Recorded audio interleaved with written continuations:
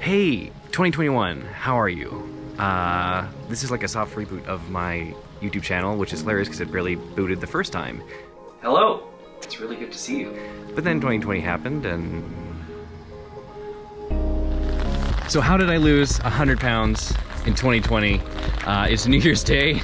I didn't get this filmed in time and I refuse to not get it out there, so it's raining and miserable. I've got a GoPro. There's some beauty in the rain. There's no more excuses. Let's get after it. How did I lose 100 pounds in a year of pandemic?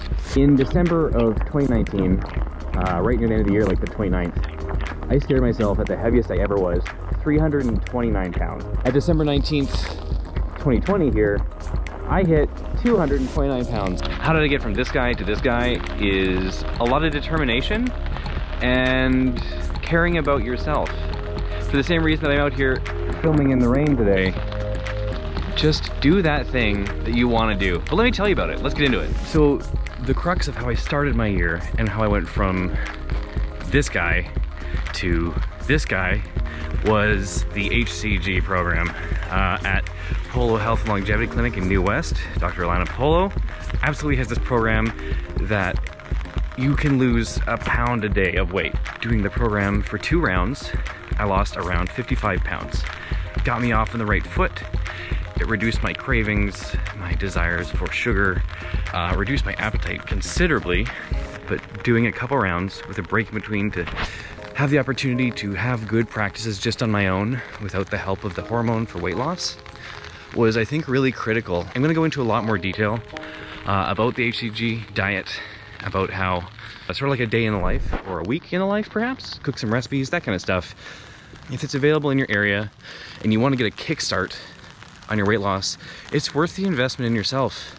Think about how much money you pay to maintain your car, the equipment you use for work, anything like that, and just think, this is your one body, man. You gotta take care of it. Having finished the HCG plan, 2 40-day rounds, again, I had no goal. I had no goal to make 100 pounds in a year. I just wanted to see what I could do, just for me. After HCG, so that initial chunk of weight loss, which really helped my appetite, my sugar cravings, my biggest problem being Coca-Cola.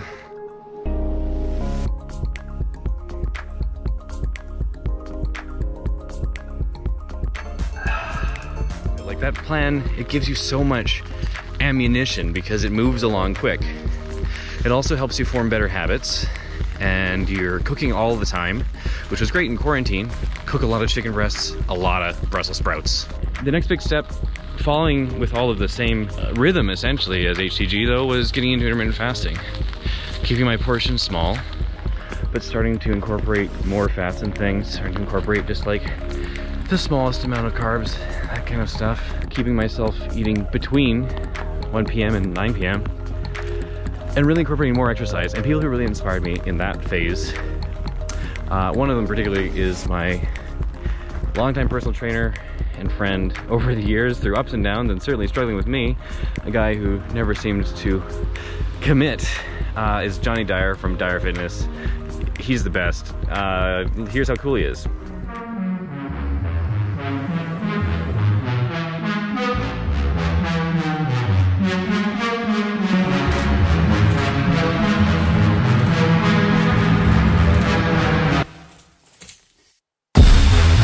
He's a pretty cool guy. I took a lot of the things I learned over years of working out, and I mean, if you have never been to a personal trainer, get in there just to learn some basics of your body mechanics, good positioning, so you're gonna be working out at least fairly safe, fairly smart, and have the tools to do workouts at home, especially when gyms and things are closing, and we have been dealing with COVID last year. That was absolutely key, but having a workout buddy was really important as well.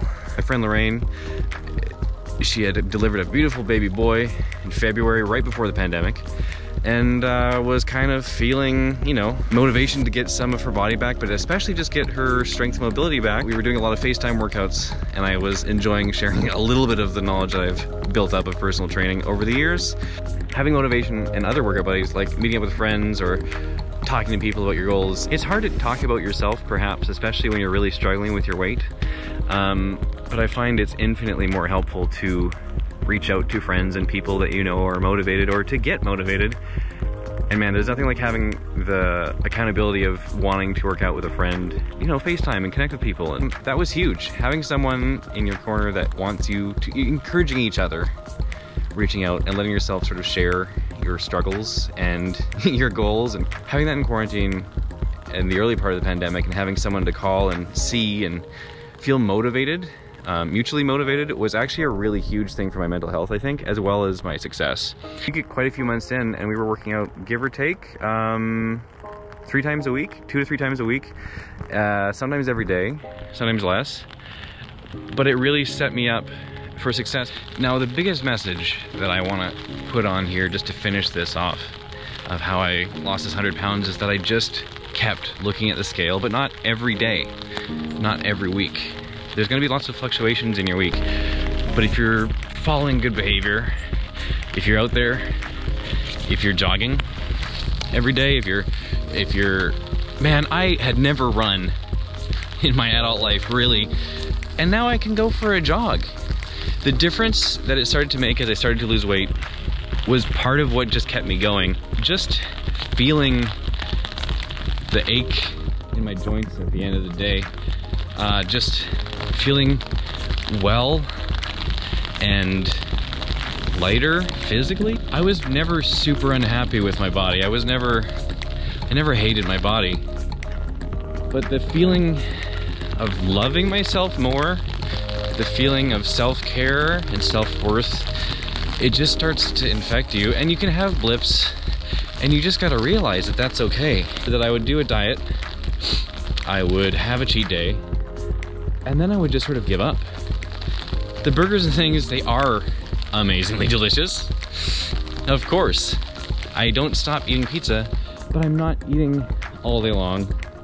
I'm reduced to really enjoying a cola, if it's gonna be my dessert, perhaps enjoying a Coke with some video games. Major key of success is drinking water. And man, as a guy who loves my soda, pop, Coca-Cola, oh boy, it's hard. It's hard to just stick with that water, but it's absolutely part of the keys of success. Man, you gotta drink water all the time to lose weight. It's just, at times you gotta pee a lot, but your body just runs better when it's hydrated. That's a huge thing. Water. Get a mug, water bottle, a thermos, something that you like to carry around. Something with a straw. Straws seem to help a lot.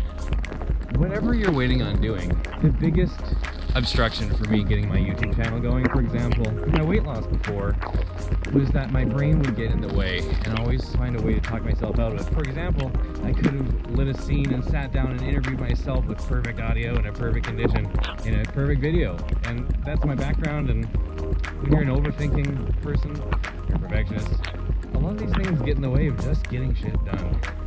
So, take that first step. Take that baby step. Just get that thing done. Whatever project you're pushing off, whatever goals you've been putting off, find that first step. And maybe, hopefully, as I get into some of the more details about my home workout, cooking, healthy cooking, and my breakdown of the HCG diet and some of those recipes, that gives you the motivation to even just start planning. Set a date, set a goal. My friends and family have been my biggest support, and that's not surprising, it's cliche, but having people that are cheering you on actually makes a huge difference.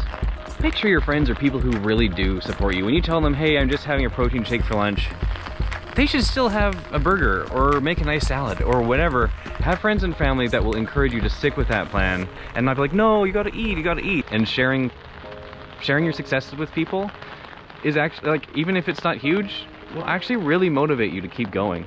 So share more. And just whatever you're trying to do, let's get after it. Write it down, take that first step, figure out how you can get into your goals. And the sooner you start, the sooner you're there. Let's do this. You can do it. I believe in you.